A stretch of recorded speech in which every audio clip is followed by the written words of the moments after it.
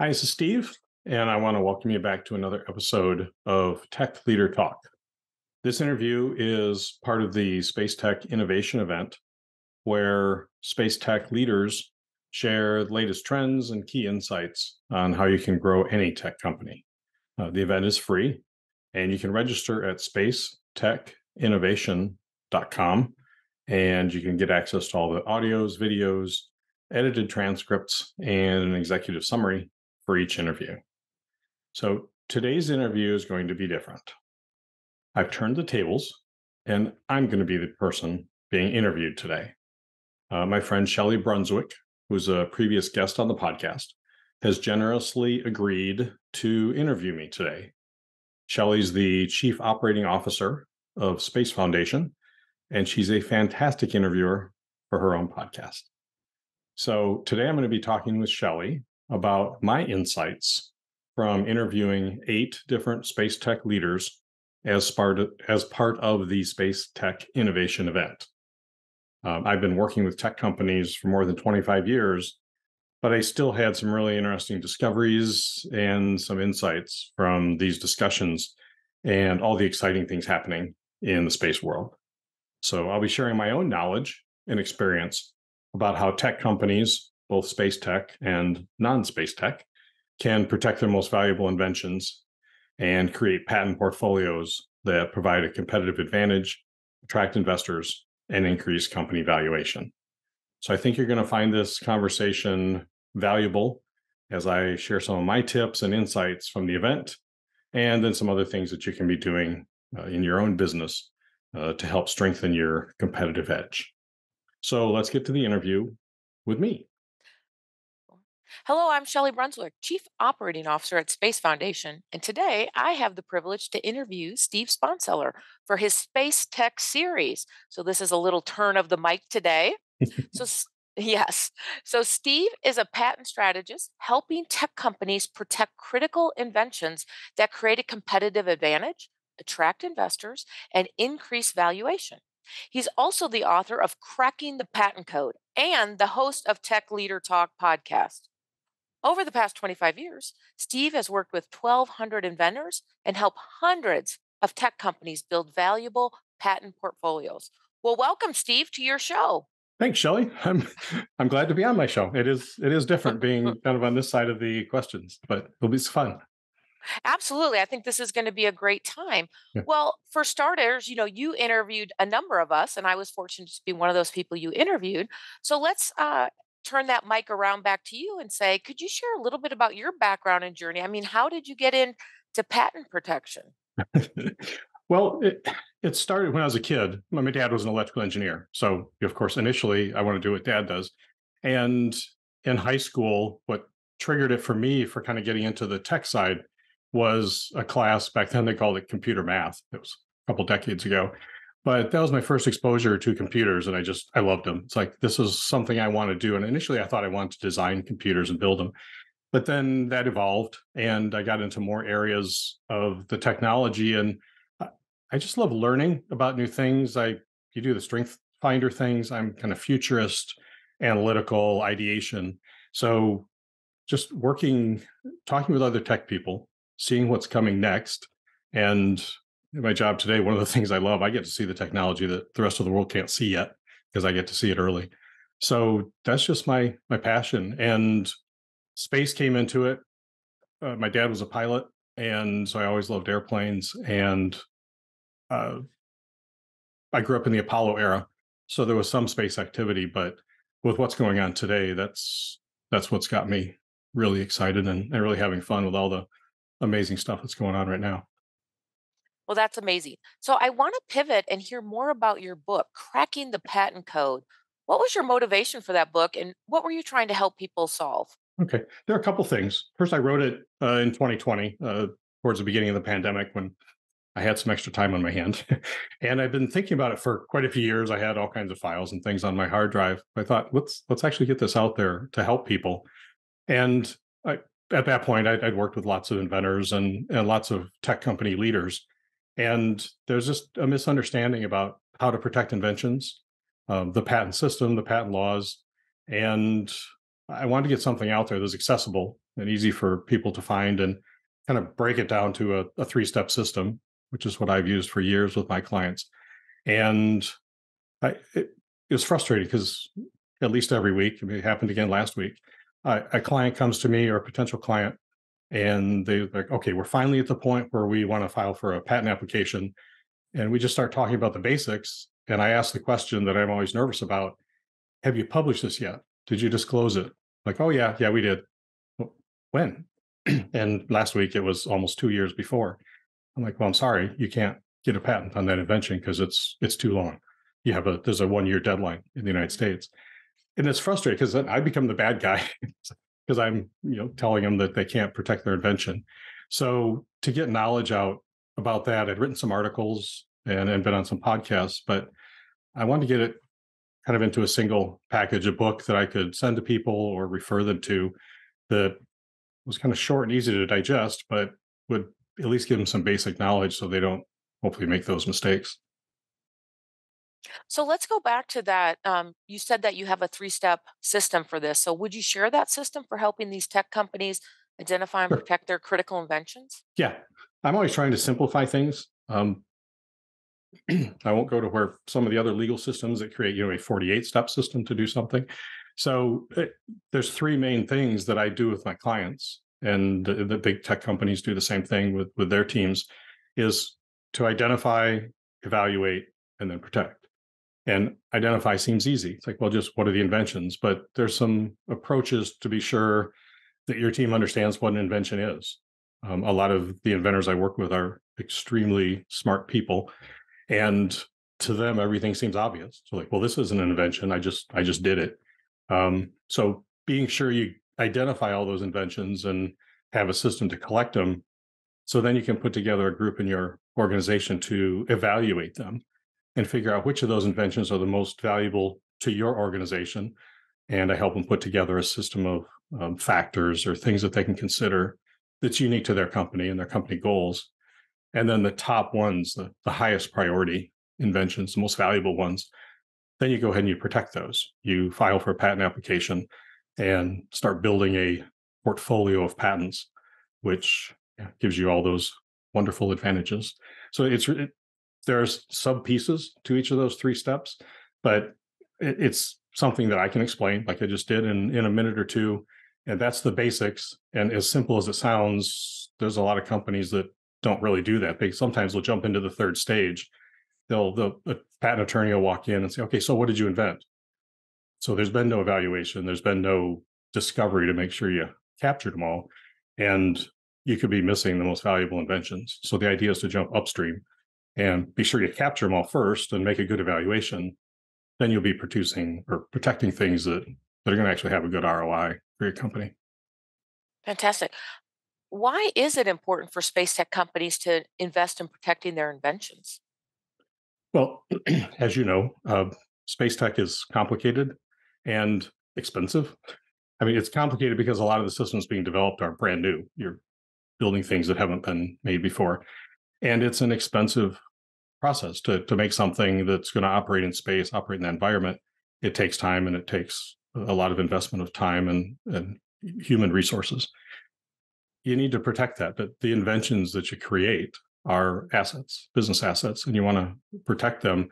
So the more money you put into it, the more resources it takes and testing and everything to get this to market or to get to something that actually works. But that's what you're kind of betting your company on. And to not protect it, spend all that time, all that money, and then you don't protect it, and somebody else can just go copy it and produce a similar competing product with very little cost and very little effort. Um, that's just a bad business idea, in my opinion. So it's just space is Yeah. just a little different there because of the time frame and the huge cost. It's not uh, some simple software things that the two people can do in their basement. It's a lot more complicated in most cases to kind of develop those systems, and you want to protect it. Excellent. So, just to make sure our audience understand, there are special considerations for space tech companies, and you kind of identified them. Are there a few others? The time, the uniqueness of space tech companies' ideas. Are there some other considerations? There are, especially in the evaluation stage when you're looking at different inventions, because of some of the issues with space technology. There may be sometimes where it's a great idea, but you don't need a patent on it, or it doesn't make any sense. For example, some of the timelines to develop space technology are way out there. It may be decades. I was talking to somebody the other day who recently got a NASA award for some of his research, and it's going to be for, well, I call them airplanes, but some kind of flying structure on the moon that's going around and taking samples while it's airborne. That's probably not going to happen in the next 15, 20 years. And the life of a patent is 20 years in most countries. So if you file a patent application today, you get it issued in a couple of years, and then you go on development 20 years from now, it's like, hey, we finally got a product. And that's when somebody might be trying to copy what you did. Your patent's expiring. So it's not really worth anything at that point. So you have to think about that. And the other issue, that laws are changing as we space is a different environment. It's not currently under any particular country's laws. So if, for example, you get a United States patent or a patent in any other country, it's going to cover activity in your country. But if some of these orbiting factories and foundries, if that's what someone copies and your system is built in space, you sell it in space and it's used in space, then the US laws or whatever country you get a patent in aren't going to cover it. So you have to you got to have some kind of a tie or connection to the United States to be sure you've got something somewhere to enforce it, unless we get some kind of a global or I don't know what you would call it, orbital space laws or something like that. And the same thing on the moon. I don't, as of right now, the moon isn't affiliated with any particular country, not to my knowledge. And you want to do it. It's important to do inventions there, and maybe you protect them because some of the components may be made on Earth in the United States. But if it's going to be exclusively outside the U.S., then it, it may not be a good investment of money. And we'll keep an eye on the laws and see how these things change, because the laws are always evolving as technology moves forward. Absolutely. I think it's really interesting. You kind of highlighted that, we need everything in the space industry. And one of those is space lawyers and diplomats and policymakers as we look at Absolutely. how we're going to create this foundation of what does the space economy look like. Hmm. So at Space Foundation, we have our Center of Innovation and Education. And under that center are our three main divisions that look at workforce development and economic opportunity. So we have a Discovery Center located in Colorado Springs that's open to the public for space awareness activities. We have a kindergarten through 12th grade leadership program that's primary Hmm. school, middle school, high school. And then we have, through our Space Commerce Institute, adult non accredited education. And so, under that adult non accredited education is our young professional program called New Gen. And so, we see a lot of young professionals, even high school students, that are creating technology through innovative programs that help them become entrepreneurial, and college students. So, what do college students and these young professionals need to understand about protecting their inventions? Because I bet that's the last thing they're thinking about. It often is. Um, it's such an important point, and I love working with young professionals, and occasionally I get a chance to talk with like high school students and college students about this because, well, when I went through engineering school a couple decades ago, the word patents didn't come up. So I didn't talk about it. Even here we are learning how to design electronic and computer systems. And then I got into the workforce as a young engineer. And yeah, patents came up, but I worked for a tech startup and it was Don. Don worked in the optics lab. It was a machine vision company. It's like Don's the inventor here and Don does patents. Leave him alone. Just let him do his work. And so it's kind of like it was some exclusive thing. And I still didn't know anything about patents until I started thinking about going back to law school to specialize in this. So I love talking with young professionals and students to at least give them the basics. It's like you may not be getting this in college. I know there are some college programs that at least talk about patents a little bit. I'm pretty certain you're not getting it in high school. So to help them, because if they understand it, that can help them in their career. They may identify some inventions that would have passed by, and they can identify those to their company, get them protected, and make a benefit to their resume, but also a benefit to the company. And I've also seen some cases where these aren't people I train, but young professionals who do understand the patent system would go into a company and they would be talking to their supervisors and people a couple levels up and say, "Hey, we should be doing this." So they become the source of knowledge within the company, even to the more senior leaders. Which again, it's great recognition. It's great for your company, and it's great for them. So I just it's an area where I think it's lacking, and it's a great opportunity, early in someone's career to um, talk about that and be sure they get that knowledge. You're learning all these tech things and maybe business management, but how about protecting one of your most critical assets? That's important too. Absolutely. We're seeing more universities start to create interdisciplinary space programs. We used to think of space as all the STEM professions, science, Yeah. technology, engineering, mathematics. But now, as we've progressed over the last 60 years since the Apollo era, we are seeing universities like International Space University and the Thunderbird School out of Arizona State University create these master's programs that are very interdisciplinary, and they talk about patent law and the Hmm. importance of it. And we do that at Space Foundation as well through our Space Commerce Institute. And one of the things we work with entrepreneurs about is sometimes entrepreneurs are in another industry and we talk about, could you bring your technology into the space industry and create a new line of business? Or do you have a great idea? Ideation is so important in the space industry. We're Yeah. really cutting edge technology. So, when does an innovative idea develop into a good candidate for patent protection? It's a complicated question, or I guess a complicated answer. And as a lawyer's favorite answer is, it depends.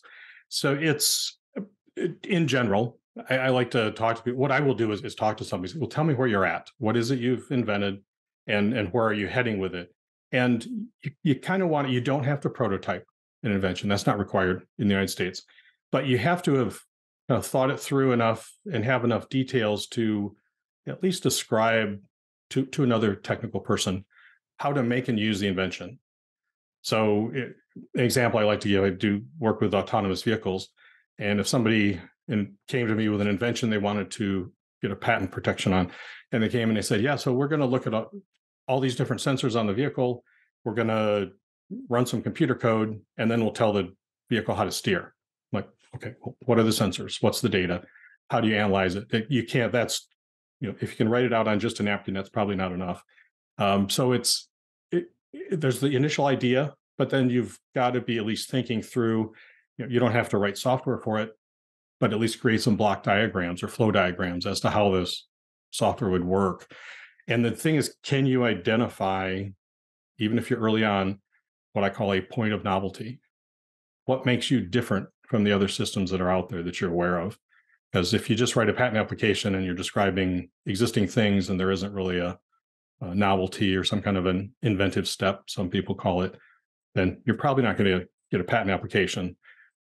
But on the flip side, I also tell people file as early as you can.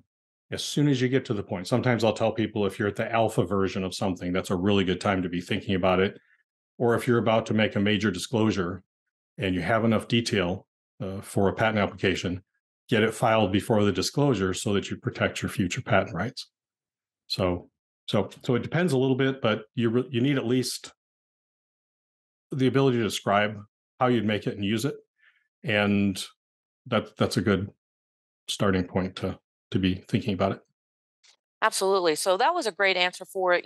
If somebody just has an innovative idea, I want to step into now. Let's talk about early stage space tech startups.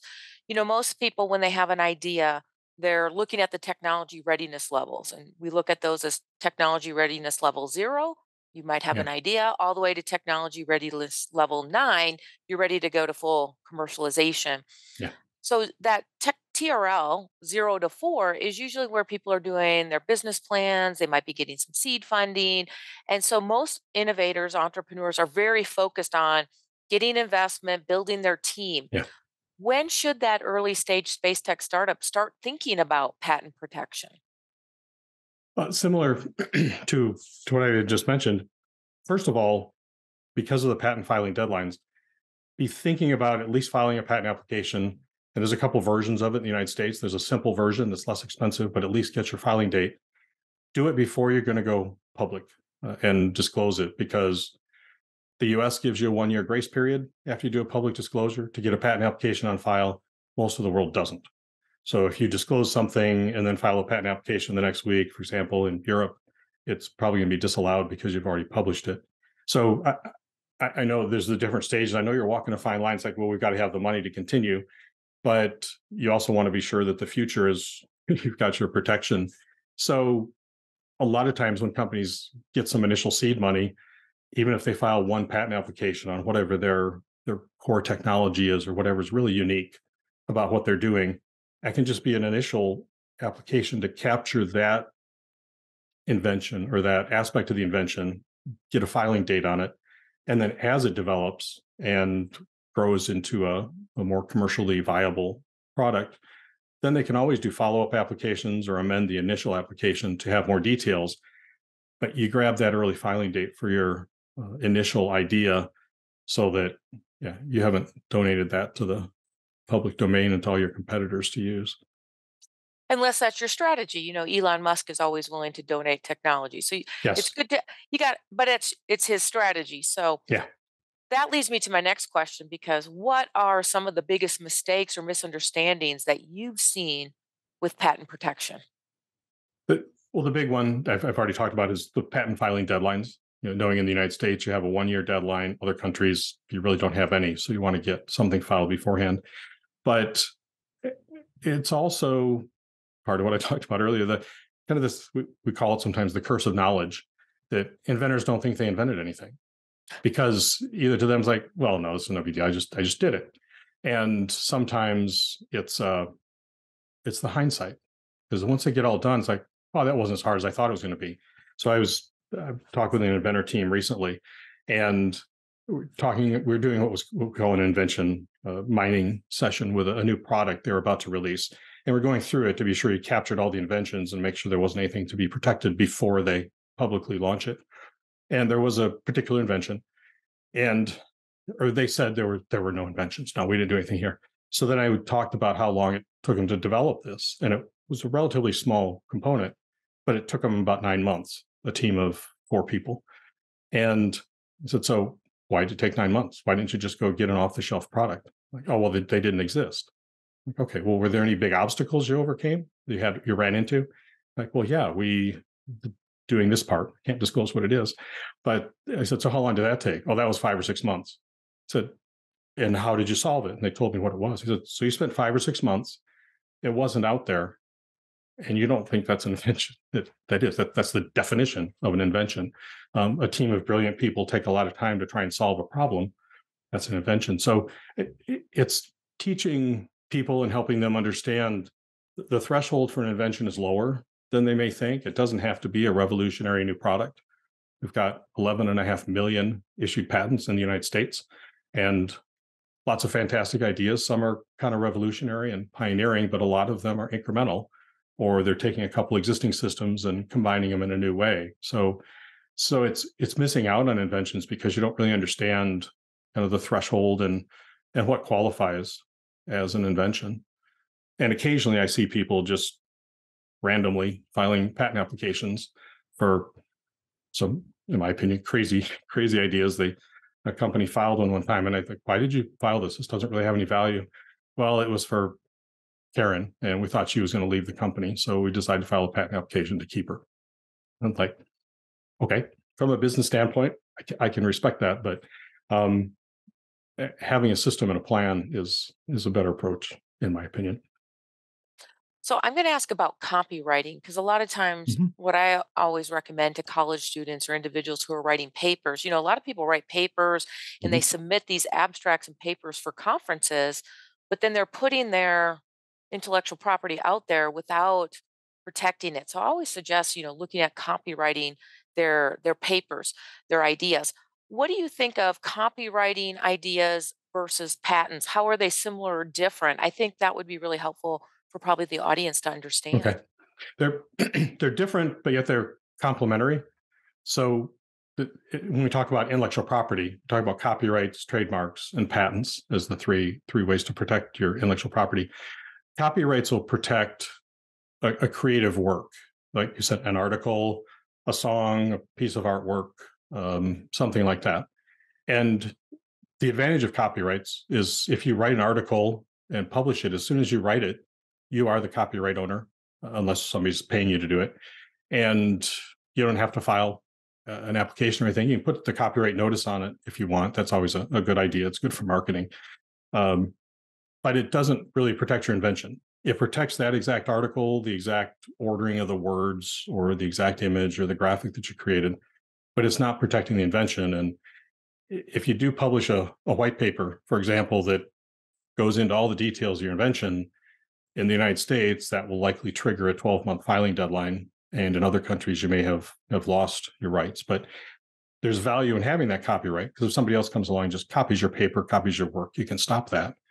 But it's kind of the first step. Then if you get into trademarks, that's kind of protecting your brand and brand identity, like logos and taglines and slogans and things.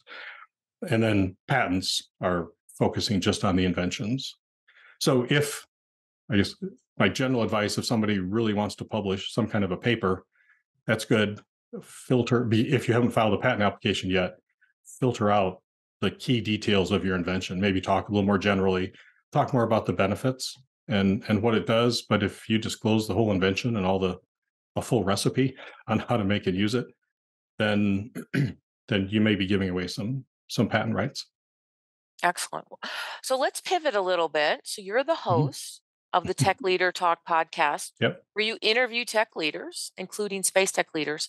Yeah. Why did you start this podcast? I tell everyone it was an experiment.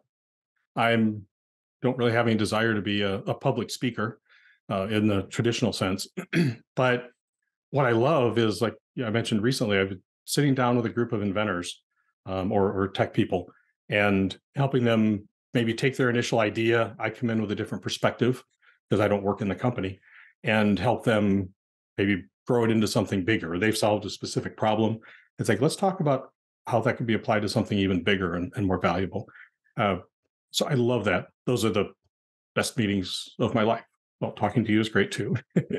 But um, and I love that. And I thought, well, I wonder if being a podcast host would be like this. So it was an experiment. I'm like, I'm going to try it. And if I like it, great. If not, I'll just stop. And I love it. We'll be releasing episode 100 later this week as we record this. And I'm having so much fun. I learn from every single guest and uh, all kinds of things. It's about tech leadership, but also I talk to them a lot about their innovation process. And I love hearing all the different approaches to coming up with new ideas, how they test and then refine their ideas and iterate. And I just love it. It's so much fun for me. Uh, I was thinking a whole bunch of guests. It was fun to have you as a guest on the show. And one of my favorite ones recently is Nick Donofrio. He worked for IBM for 44 years, his entire career. He was the first person to have innovation in their title at IBM. So he started working there back in the early 1960s, before I was born. The stories he's got and the things that he did and everything, it was just an amazing interview. I could talk with him for hours. And yeah, and the funny stories. He's Italian and he grew up in New York, close to IBM, and IBM was the place to work back then. And when he had an offer from IBM and another company, his mom said, "No, you take the IBM offer." And I don't have his quote exactly. He says, "But as any good Italian son would do, you do what mom says." Right. So, I just love it. I learn things, and I get to hang out with these really cool people doing fun stuff. In this latest series on space tech, um, I had no idea some of the things that they're working on that I wouldn't have even dream. It wasn't even science fiction when I was a kid. This is another level beyond what people were thinking back then. Well, what have you learned during the podcast series? I mean, I love doing interviews myself. I love meeting other people and learning Yeah. from them. That's what's so exciting about the space tech industry. It's so diverse, and ideas in the US are very different than another country, or people have such different ideas. But what have you learned during this recent podcast series? There's some amazing tech being built. I've talked about there's a company, well, it's Think Orbital, and talked with Sebastian Esprello. They're building a system that launches, you kind of called it like an IKEA system. There's this flat pack thing. And then this autonomous system, this arm comes out and it builds this huge spaceship or space uh, environment in space, puts it together, welds it, and everything. And like that seems impossible to me, but they're doing it. And then another one, Space Sierra Space is working on inflatable habitats in space. And when I first, it's like, how do you put something inflatable? How is that going to survive? But that technology is just amazing, and just to learn those things. But a common theme that I've got from a lot of the people that I've talked with is the collaboration between space companies. And when I work in some of the terrestrial tech companies, some are highly competitive. They hate their competitors and wouldn't consider doing a joint venture with them or anything. It's the opposite with these space companies. So, for example, you're talking about like lunar rovers or things going to Mars, except for maybe some of the huge contractors.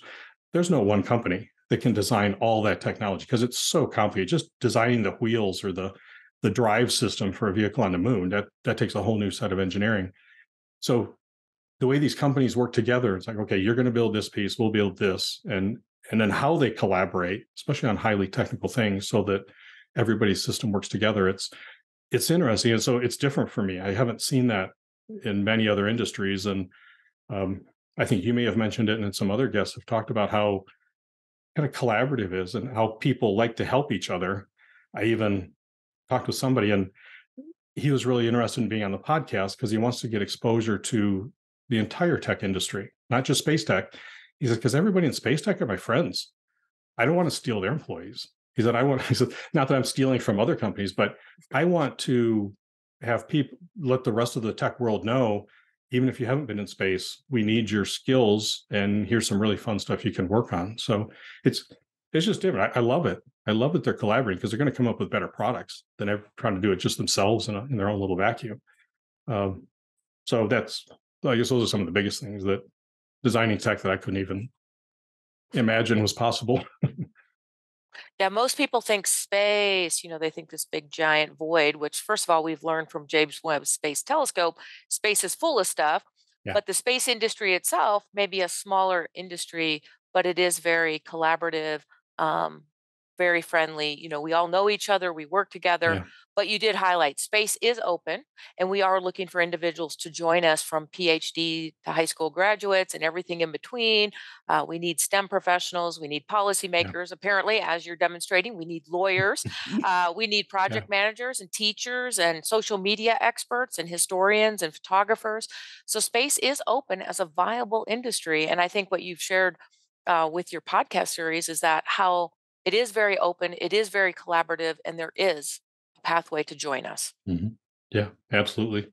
And there are a lot of I have friends who have been laid off, and they're in the programming area.